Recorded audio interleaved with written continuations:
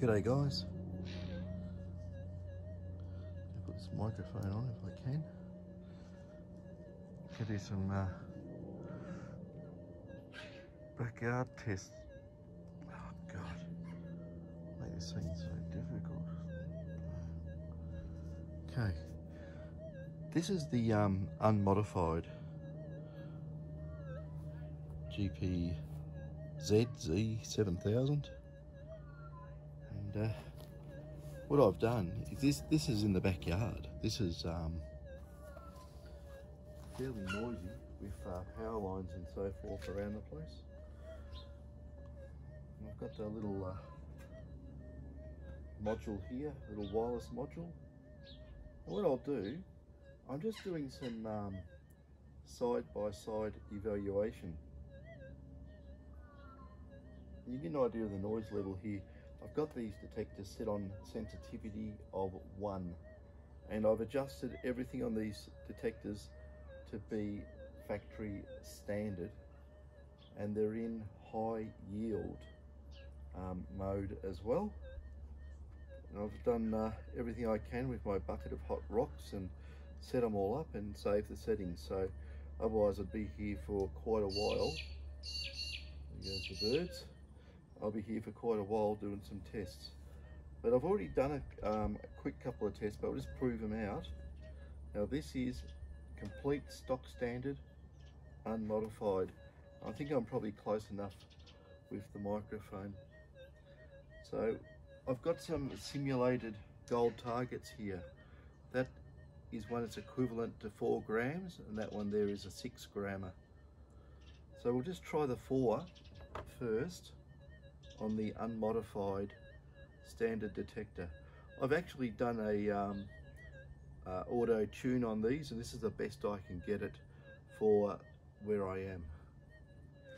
I'll get this nice and straight.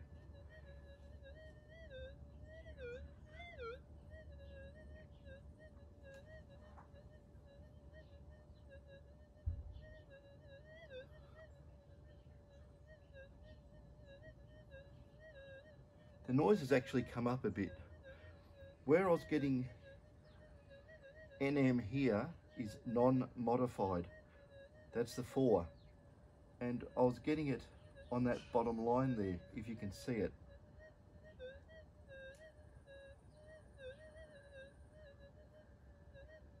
And I'm barely getting it now. That's it there. But I did get it before, so we'll give that line in this detector's favour. On the 6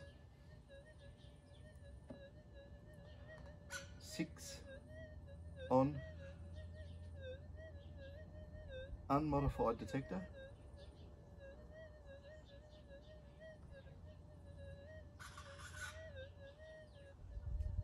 I'm now getting the 6 at the 4. I think it's because the noise has come up. It's school holidays and all the TV sets are on, and iPads and computers and everything else. But as a standard test, I have a 9-volt ever-ready battery. So anyone could get one of these and do a test. So sensitivity of 1, high yield, and I can hear interference coming through. There's something causing it. So anyway, we've got our battery.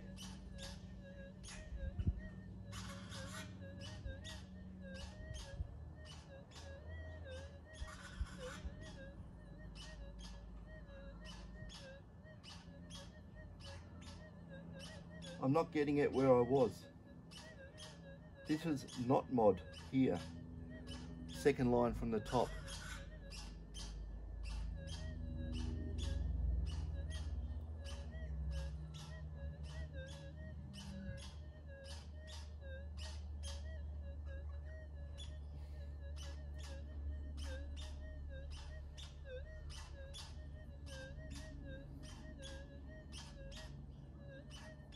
I'm getting it down here now.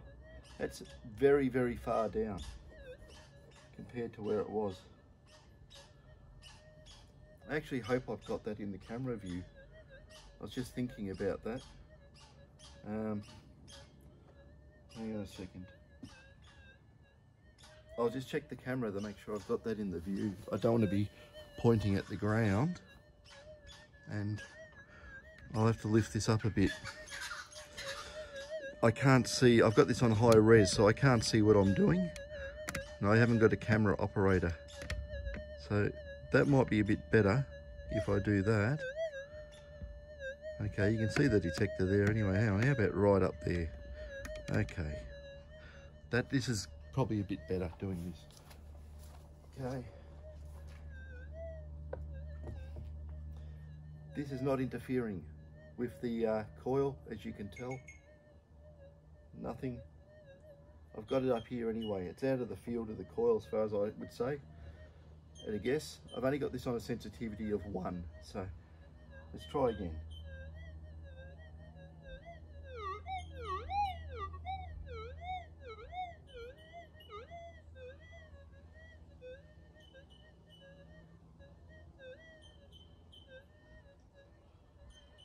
It's puttering out there.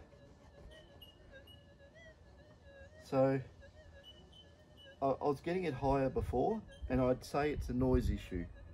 We can prove that out. I'll just do a retune on the noise, because I don't want some switch mode power supply in some TV to change frequency or drift and then hit the detector and make it not a fair test. So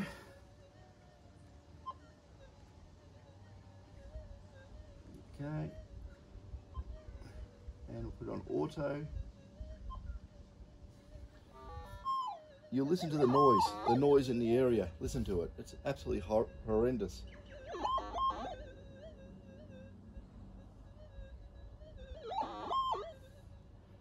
Yeah. Lots of harmonics from 50 Hertz power lines. The poor detector's having a hard time here. It really is. But let's see if it finds a suitable channel to operate on.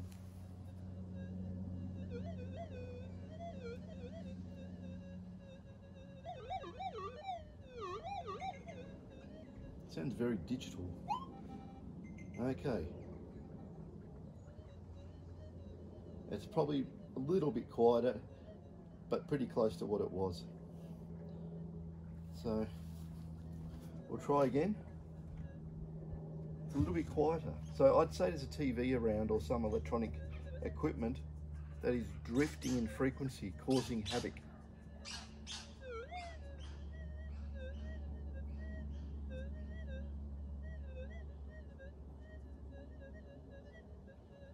I'm still getting just under the line. I'm not getting to where I was before.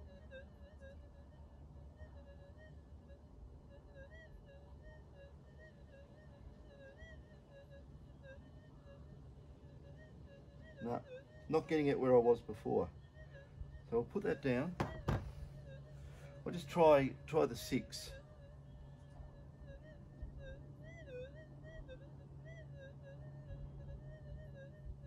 No, I'm not even getting the 6 where I was getting it before as well. So I'll turn this off. I'll let that one turn off. And what I'll do, I'll get the modified detector and put it, oh God, wasps and bees and things, God. Okay.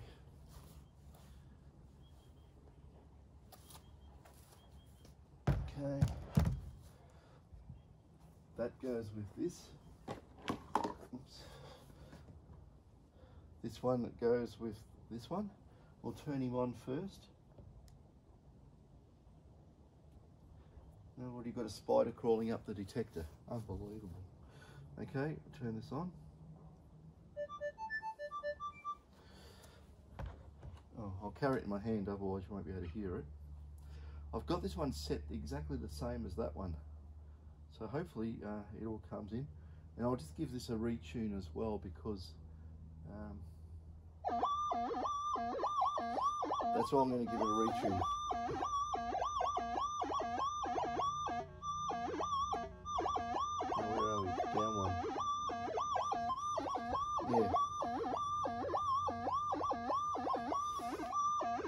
if I actually push the button. My God.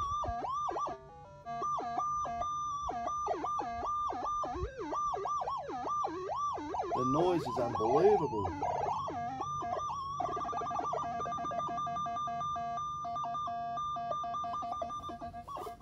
Oh, hang on a second.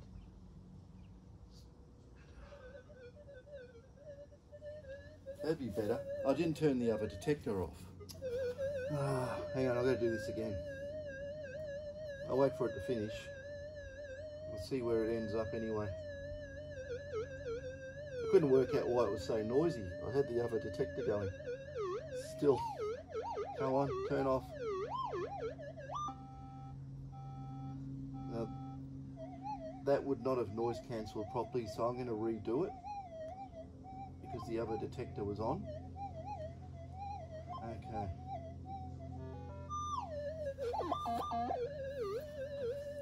My God. Like I say, trying to operate detectors with that much power line noise is unbelievable. This is only a relative test anyway. It's nothing high tech. It's just what it is. As it's wet here, I can't go to the test site because if I did, it'd all be mud. So, but this will give you an idea that doing the front end actually does work. It's nearly there. There we go. Find me somewhere quiet, please. Well, that's better. It's better than what it was. It's not the best. Actually, I can tell the audio pitch on this is a bit different.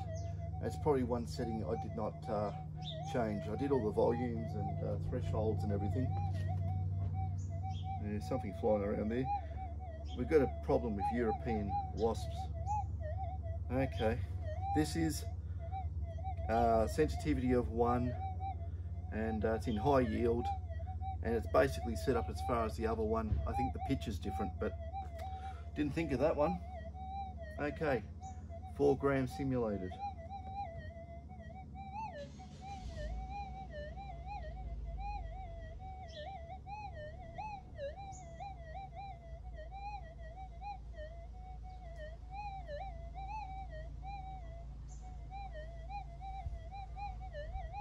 God, it's hard to tell, isn't it, in noise?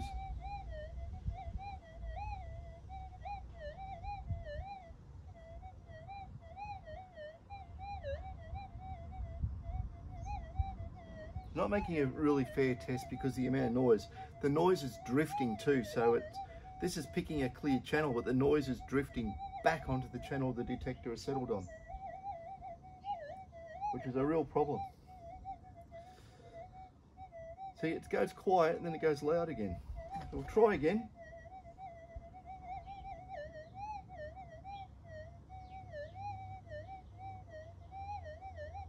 If you can hear that, I'm picking up the little 4 where the other detector, the not modified one, is picking it up with the 6. So we have an increase of about 3/4 of an inch, or nearly a couple of centimeters or so. Let's try the 6. I can hear that noise. It whoop, whoop, whoop, whoop, whoop, whoop. I think it's a TV on in the room behind me.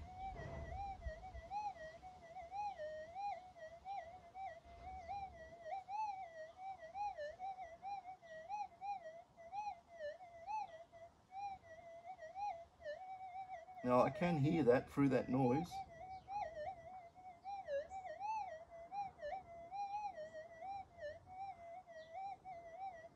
Now, I had this here, M6, modified 6, and that is not modified 6 there. So I've got an increase of about 2 inches. If the noise wasn't there, it would be really good out in the field, but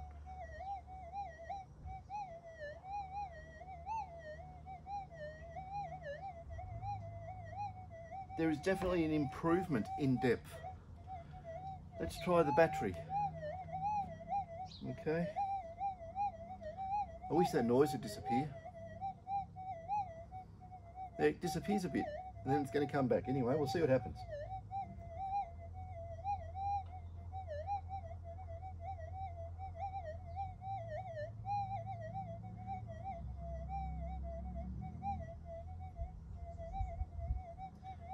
See, it's making it so damn hard to hear. I don't know if I can. Let's try again.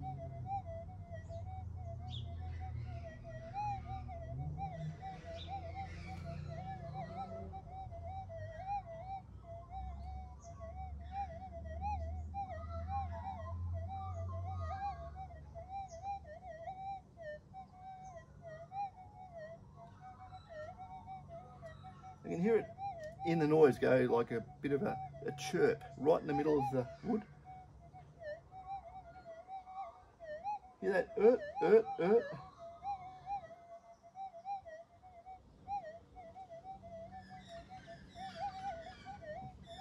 Maybe it does with a bigger swing.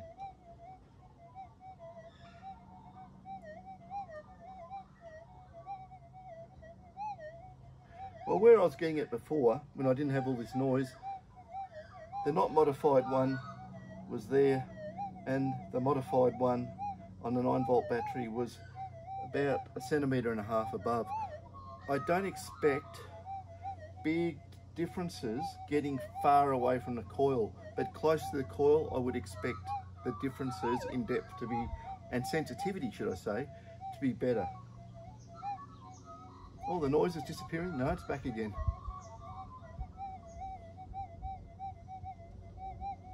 I can't win.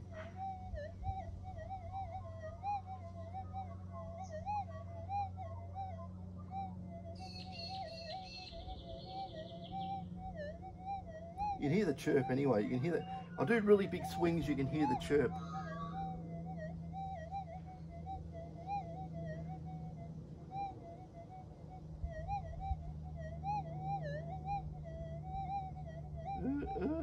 Anyway, the noise is just too great. I really should not be doing this in suburbia. You can hear the noise. Look, I'll just give it a retune and you'll hear the noise change again. It's amazing. So we're on noise channel 144, or should I say channel 44, noise cancel channel. There we go. Okay, we'll see what happens. I'll just put my hand over that because it's just obnoxious.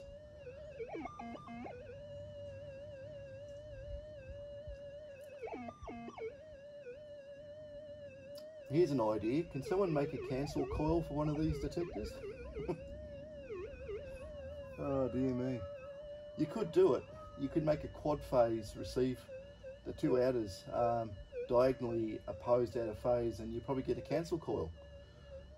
Anyway, something for someone else to experiment with. Not me. I've got too much on my plate. Oh God, the noise. Oh God.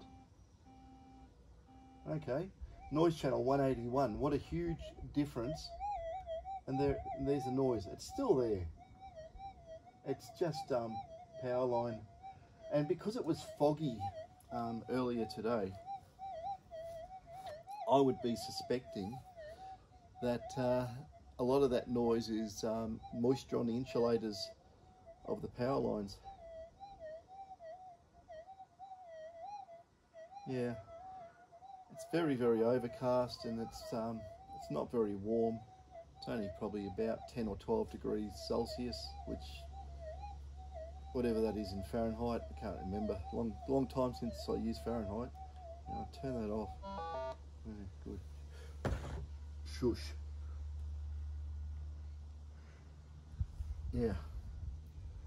So that's the story with the modifications on these detectors. I did set it up with my tub of hot rocks here, so both detectors got rid of that really easily, no problem. There goes a car around the corner. So yeah, so if that gives you some idea, we had too much noise to believe anything going on here. It was just over the top with interference. So we probably had a mix of power lines and drifting, switching mode power supplies in TV sets and things.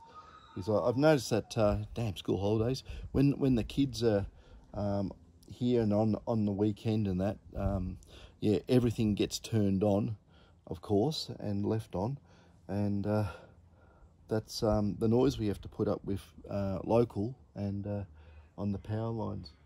So yeah, it's big ass operating detectors in your backyard in suburbia, really. That's why when I'm inside the house, I always use cancel coils on the other detectors, because, or cancel mode, should I say, on the GPX and GP detectors. And on the other ones that don't have the dual input, I use a cancel coil. But with these coils on these, it would have to have someone rework the coil design substantially to make it work. But anyway, here, these are the tests, and they were within line with what I tested before, even though we had a lot of noise. Closer to the coil, it's still, you get a decent enough amount of return signal to overcome the noise. Non-modified standard detector was on the 4 gram simulated special grade of aluminium. It is got a decay as close as gold as we can get it, but we can't get it perfect. Was there. The modified 4 was up here, so that's your difference there. And if you really want to know, I've got a ruler here. I can tell you exactly what it was in imperial and in metric. So 36 millimeters, 3.6 centimeters, and this ruler is metric both sides, so I can't really tell you.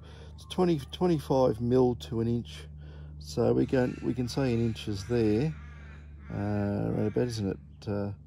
There and there. So, you know, an inch and a quarter on that 4 gram target. On the 6, between the modified and unmodified detectors, it's 54 millimeters, 5.4 centimeters. We could say that is 2 inches difference there. I am on the 6, aren't I? Yes, that's a 6. So these detectors were basically set up exactly the same. And up here, we didn't have much of a gain, because, like I said, it's getting into the fringing fields of the coil, and sensitivity of 1 and all that noise doesn't make much difference. But they're just on to 20 millimeters, 2 centimeters, and about 3/4 of an inch. So that's the difference.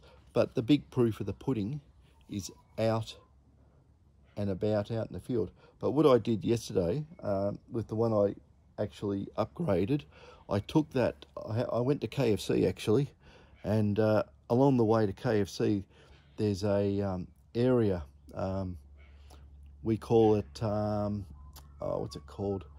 Oh God, it's a little area. It's near the Canadian diggings, just up the road. It's not far away. There's no power lines there.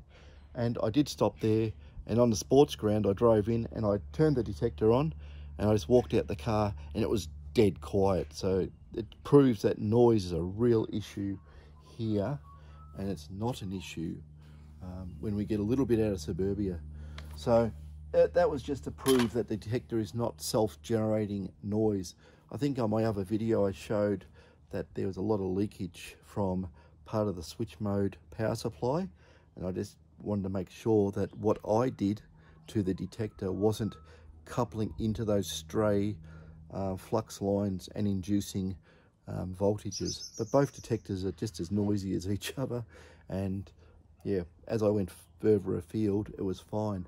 So hopefully, you know, this, I'll just grab this camera here. It's been stuck looking in the one position for so long. Yeah, it's like I got power lines there. They stop right there, but I don't know if actually you know, it causes more radiation because it's got an earth connection going down into the ground. I don't know. And yeah, here's some wattle birds come to say hello. And yeah, we go around here. I mean, you know, I'm just here. There's a road on the other side of that fence. Lots of houses around. And yeah, I know the TV's on in that, where that window is there. So I'm not very far away from that, and that generates noise. And there's all the neighbours around. And yeah, I got some single wire powered distribution there. Well, I shouldn't say single wire, I should say single line, but you know, double conductor. And yeah, power lines stop at the other end of the property past those trees. But yeah, it's still as noisy as hell. It really is. It's a real problem. So I might as well fire these. You can have a look at where I had the settings anyway. This is the modified one. I'll just turn him on. Let it set up how it wants to. You can see all the settings on it anyway, all the important stuff. I won't turn on the receiver, it'll make a lot of noise, and I've had enough of that. But yeah, you can see the sensitivities on one. The noise channel on this one, well, it jumped to 181. It just was on 1224 or something or other, and it jumped up. I've got the audio there on 10, both the same, and go into yeah, as you can see, I had it, both detectors sitting in high yield. I even had audio smoothing on. It made no damn difference to that noise level. It was just overpowering. So what else we got? Okay, that's ground type difficult. Not that it's difficult, but I set the detectors basically all the important functions exactly the same. You know, threshold level is 22. You want to have a look at everything. Pitch was 43. I thought it was a little bit higher on this one. And yeah, volume limit 10. Ground smoothing, locate patch. Both of them were set to that, by the way. I didn't find that have any effect on interference levels. Ground balance mode auto. Audio smoothing high, and I had that on both detectors. And yeah, the rest of it's just arbitrary stuff. So yeah, so that was the story with that. I don't recommend doing tests in the backyard unless you live out in the middle of the desert somewhere and you don't have mains electricity and you can turn off every bit of noise generating stuff around. So yeah, that's probably as much as I can say about the GPZ. Can we call it GPZZ? ZZ. There you go. We'll do the UK derived language for the Z, and we'll use the American Z in the one word. ZZ. GPZZ. Oh God. Oh dear me, I haven't had enough sleep, have I? Okay guys, well that's that with those detectors. As you can say, I can probably, I might as well just do a proof in the pudding of this detector as well. I'll just turn this one on. This was the standard one, and I'll just turn it on so you can see the settings, just make 100% sure. Then I'll get a visual record of it, of what I've said, in case I do a fluff up and say something wrong. But she's all the same. There you go. Let's get down. We'll have a look. We got our, see this one here wanted to pick an audio channel of 73. Sorry, noise cancel channel of 73, which yeah, it's way far away from the 181. So it just gives you an idea the amount of noise here. The sensitivity of this was on 1 also, as you can see, and we'll go up there. gold mode, high yield. You can probably read that there. I won't go into the menu. And we'll go across there. Ground type was difficult, same as the other one. And volume was 10, same as the other one. What else we got? Audio smoothing was high, same as the other one. What else we got? Ground smoothing, locate patch, same as the other one. Volume limit was 10, they're both the same. Threshold pitch was 26. I think this one, the other one was a little bit higher than that. I have to go back and look at the video to make sure. I'll turn the other detector on and look. But it doesn't make any difference to the noise anyway. It's just going to be a higher pitch noise or a lower pitch noise. And threshold level on this was 30. I think the other one was 30, but probably should have put it a little bit lower. But I was trying to get rid of the noise. It's just ridiculously loud. Anyway, you know, even now, we'll just do a get that back there. I'll do a noise channel again, and we'll just see. I bet you it comes up different than 73. It just shows you the broad nature of the noise here. So just leave it on noise cancel for a minute. We'll see where it turns up. Takes forever, doesn't it?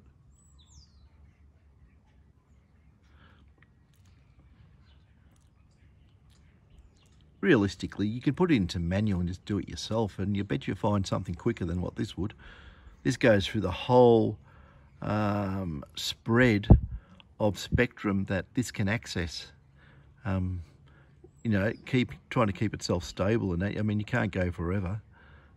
You know, you're going to start getting out of tolerance with a lot of the componentry and the way it's set up. But there we go. It's finished just about. Come on, finish. We'll get swooped by a bird then. 177. So there you go. It's gone right up. So that's the noise here. It's ridiculous. So I won't be testing any detectors with standard coils that are acting like a mono in the backyard anymore. I'm absolutely going to have to use double D, but you know, I think about this stuff, and I'm thinking about making a coil, an anti-phase coil for this, so you can actually use it. But my other trick of just draping a conductive cloth, conductive copper cloth around the coil, and basically, you know, shutting it up that way for testing inside the room was that worked a treat. And yeah. Anyway, that's enough of that. When it gets a bit warmer, like you have a look at the sky, it's just overcast here. And yeah, it says it's going to drizzle and rain and so forth, which is not good.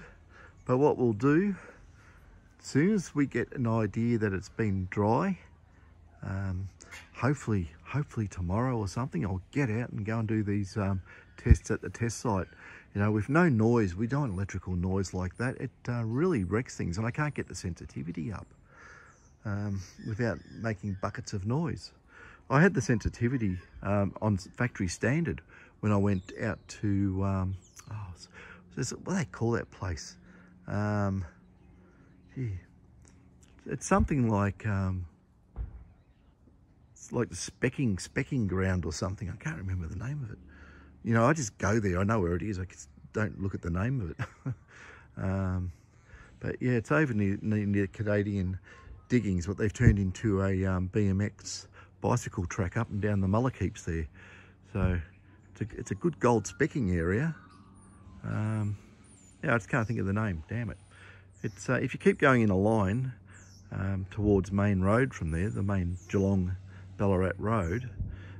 You'll run straight up the hills of the gold, where the gold come round Sovereign Hill, and along that ridge line there's a lot of saddle reefs under those hills there. And yeah, the gold has come down.